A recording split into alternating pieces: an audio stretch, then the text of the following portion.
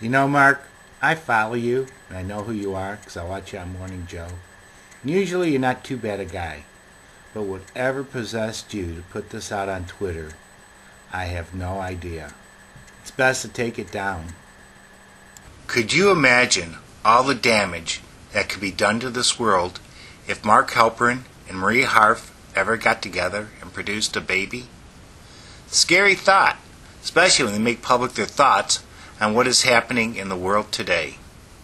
Here is a copy of a message Mark put on Twitter and was immediately screen grabbed before he thought about how stupid he looked and took it down. Well, Mark, you made our day, and everyone had a good laugh at your expense. Please keep it up, especially on a slow news day like today. We can give my subscribers something to laugh about.